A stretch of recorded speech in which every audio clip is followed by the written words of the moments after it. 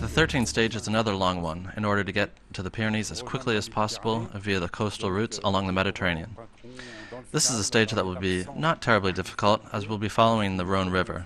Then we'll take on the Cap d'Agde via the town of Sète and the ascent of Mont Saint-Clair, which is short but steep.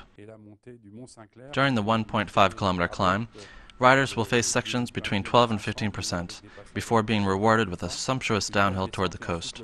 After that, riders will be practically cycling in the water, as they'll be riding atop the seawall with the ocean on their right and fields on their left.